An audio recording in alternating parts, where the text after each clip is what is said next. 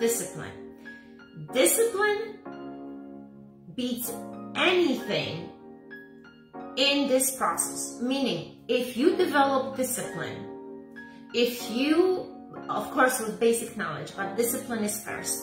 If you develop the discipline, then you will be able to lose the weight permanently.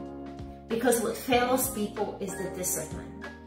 It's the discipline that when they start living their healthy life and then out of nowhere they stop, is because they didn't have that discipline, because they didn't develop the habits that got them there. And when they lose the discipline, right, completely, that's when they start gaining weight, because they no longer feel disciplined to eat healthy, to exercise. And those are the two non-negotiables that we always talk about. Like, I